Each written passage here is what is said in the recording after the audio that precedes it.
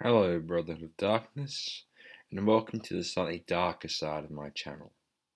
Here we will explore stories of intense, gore, apparently, but all these different types of things will be read in this side of the channel. And to start it off, I decided I would do a classic and a well-known one called the Russian Sleep Experiment. So let's dim the lights, and without further ado, let's get started.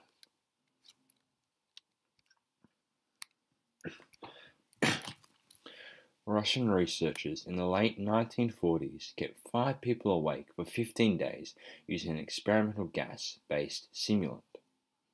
They were kept in a sealed environment to carefully monitor their oxygen intake so the gas didn't kill them, since it was toxic in high concentrations. This was before closed-circuit cameras, so they had only microphones and 5-inch thick glass portal-sized windows into the chamber to monitor them. The chamber was stocked with books, cots to sleep on, but no bedding, running water, and a toilet, and enough dried food to last all 5 for over a month. The test subjects were political prisoners, deemed enemies of the state during World War II. Everything was fine for the first 5 days.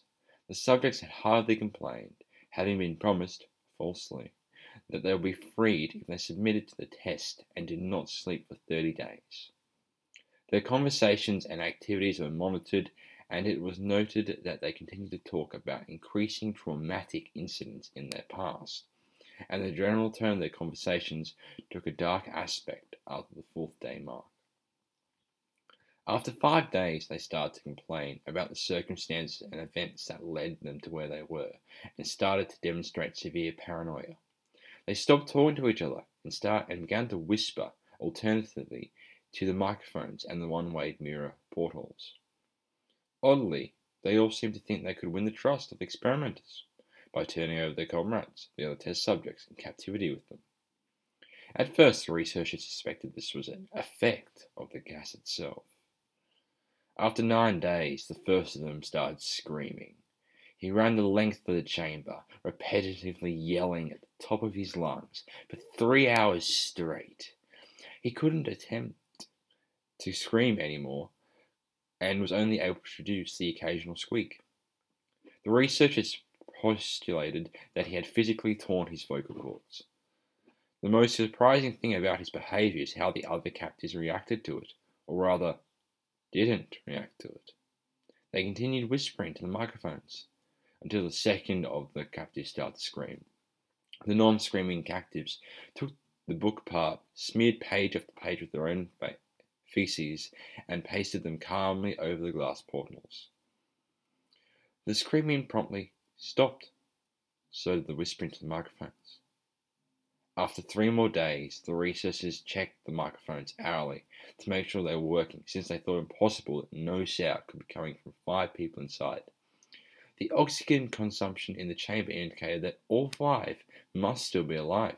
In fact, it was the amount of oxygen 5 people would consume at a very heavy level of strenuous exercise.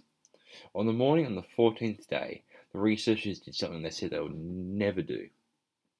They used the intercom inside the chamber, hoping to provoke any response from the captives. They were afraid they were either dead or vegetables. They announced, "We are opening the chamber to test the microphones. Step away from the door and lie flat on the floor, or you'll be shot. Compliance will earn all of you your immediate freedom." To their surprise, they heard a single phrase in a calm voice respond, "We no longer want to be freed." Debate broke out among the researchers and the military forces funding the research. Unable to provoke any more responses using the intercom, it was finally decided to open the chamber at midnight on the 15th day. The chamber was flushed of all the stimulant gas and filled with fresh air, and immediately voices from the microphones began to object. 3 different voices began begging, as if pleading for their life or loved ones, to turn the gas back on. The chamber was opened, and the soldiers sent in to retrieve the test subjects. They began to scream louder than ever, and so did the soldiers, when they saw what was inside. 4 of the 5 subjects were still alive, although no one could rightly call the state that any of them in life. The food rations past day 5 had not been so much as touched. There were chunks of meat from the dead test subject's thighs and chest, stuffed into the drain in the centre of the chamber, blocking the drain and allowing 4 inches of water to accumulate on the floor. Precisely how much of the water on the floor was actually blood was never determined. All 4 surviving test subjects had also large portions of muscle and skin torn away from their bodies. The destruction of flesh and exposed bone on their fingertips indicated that the wounds were inflicted by hand, not with teeth, as the researchers initially thought. Closer examination of the position and angles of the wounds indicated that most, if not all of them, were self-inflicted. The abdominal organs below the rib cage of all 4 test subjects had been removed.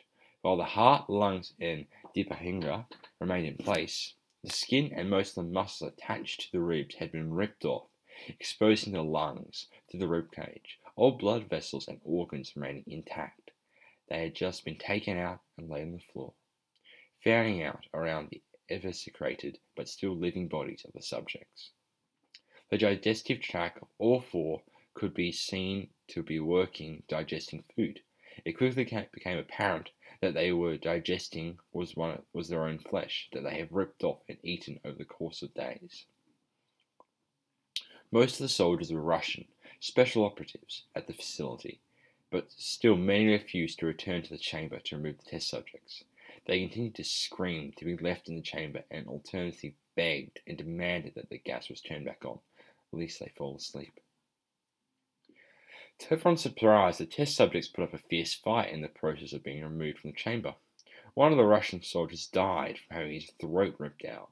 Another was gravely injured by having his testicles ripped off and an artery in his leg severed by one of the subject's teeth. Another 5 of the soldiers lost their lives, if you count the ones that committed suicide in the following weeks following the incident. In the struggle, one of the 4 living subjects had his spleen ruptured and he bled out almost immediately. The medical researchers attempted to sedate him, but this proved impossible. He was injected with more than 10 times the human dose of morphine, Devine, but still he fought like a cornered animal, breaking the ribs and arm of one of the doctors. When heart was seen to beat for a full 2 minutes after he bled out, to the point there was no more air in his vascular system than blood. Even after it stopped, he continued to scream and flail for another 3 minutes, struggling to attack anyone it reached, and just repeated the word, "more," over and over, weaker and weaker, until he finally fell silent. The surviving 3 test subjects were heavily restrained and moved to a medical facility. The 2 with intact vocal cords continuously begging for gas, demanding to be kept awake. The most injured of the 3 was taken to the only surgical operating room that the facility had. In the process of preparing the subject to have his organs placed back in within his body, it was found he was effectively immune to the sedative they had given him to prepare for the surgery. He fought furiously against the restraints when the anesthetic gas was brought out to put him under. He managed to tear most of the way through a 4-inch wide leather strap on one wrist, even though the weight of a 200-pound soldier holding that wrist as well. It took only a little more anesthetic than normal to put him under, and the instant his eyelids fluttered and closed, his heart stopped. In the autopsy of the test subject that died on the operating table, it was found that his blood had triple the normal levels of oxygen. His muscles that were still attached to his skeleton were badly torn, and he had broken 9 bones in his struggle to be subdued. Most of them were from the force of his own muscles had exerted on them. The second survivor had been the first of the group of the 5 to start screaming. His vocal cords destroyed, he was unable to beg or object to surgery, and he only reacted by shaking his head violently in disapproval when the anesthetic gas was brought near him. He shook his head yes when someone suggested reluctantly that they try the surgery without anesthetic, and did not react for the entire 6-hour procedure of replacing his abdominal organs and attempting to cover them with what remained of his skin. The surgeon presiding stated repeatedly that it shouldn't be medical possible for a patient to still be alive. One terrified nurse assisting the surgery stated that she had seen the patient's mouth curl with a smile several times whenever his eyes met hers. When the surgery ended, the subject looked at the surgeon and began to wheeze loudly, attempting to talk, while struggling. Assuming this must be something of drastic importance, the surgeon had a pen and pad fetched and the patient could write his message. It was simple. Keep cutting. The other two test subjects were given the same surgery, both without anaesthetic as well. Although they had been injected with a paralytic for the duration of the operation, the surgeon found it impossible to perform the operation while the patients laughed continuously. Once paralysed, the subjects could only follow the attending researchers with their eyes. The paralytic cleared their system in an abnormally short period of time, and they were soon trying to escape their bonds. The moment they could speak, they were again asking for stimulant gas. The researchers tried asking them why they had injured themselves, why they had ripped their own guts, and why they wanted to be given the gas again. The only response that was given was, "I must remain awake." All three subjects' restraints were forced and were placed back into a chamber, just awaiting to determine as to what should be done with them. The researchers, facing the wrath of their military benefactors for having failed to state the goals of the project, considering euthanizing the surviving subjects. The commanding officer of ex-KGB instead saw a potential and wanted to see what happened if they were put back on the gas. The researchers strongly objected, but were overruled. In preparation for being sealed in the chamber again, the subjects were connected to an EEG monitor and they had restraints padded for long-term confinement. To everyone's surprise, all three stopped struggling the moment it was let slip that they were going to go back on the gas. It was obvious that at this point all three were putting up a great struggle to stay awake.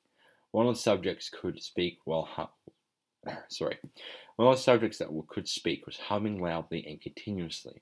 The mute subject was straining his legs against leather bonds with all his might, first left and then right, left again for something to focus on. The remaining subject was holding his head off his pillow and blinking rapidly, having been the first to be wired to the EEG. Most of the researchers were monitoring his brainwaves in surprise. They were normal, but sometimes flat-lined inexorability. It looked as if he was repeatedly suffering brain death before returning to normal. As they focused on the paper scrolling out of the brainwave monitor, only one nurse saw his eyes slip shut at the same moment his head hit the pillow. His brainwaves immediately changed to the depths of silence. They flattened for the last time as his heart simultaneously stopped. The only remaining subject that could speak started screaming to be sealed in now. His brainwaves showed the same flatness as one who just died from falling asleep. The commanders gave the order to seal the chamber with both subjects inside, as well as 3 researchers. One of the named 3 immediately drew his gun and shot the commander point blank between the eyes and turned the gun on the mute subject and blew his brains out as well. He pointed the gun to the remaining subjects who were sprained on the bed. As the remaining members of the medical and research team fled the room, "I won't be locked in here with these things. Not with you," he screamed, and at the man strapped on the table. "What are you?" he demanded. "I must know." The subject smiled. "Have you forgotten so easily?" The subject asked. "We are you. We are the madness that lurks within you all, begging to be free at every moment in the depths of your animal mind. We are what you hide from in your beds every night. We are what you sedate into silence and paralysis when you go to the nocturnal haven where we cannot tread." The researcher paused, then aimed at the subject's heart and fired. The EEG flattened, so the subject weakly choked out. "So nearly free."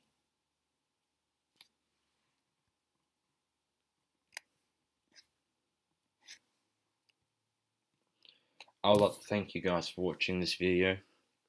If you were creeped out or found yourself slightly disturbed, please give this a thumbs up and subscribe. I'm sorry that if this gives you nightmares in any way. If you want to read it for yourself, just hop on the CreepyPasta wiki and search it up. And yeah, if you guys would like to suggest which one I should read next, please do. And I'll see you in the next video. Goodbye.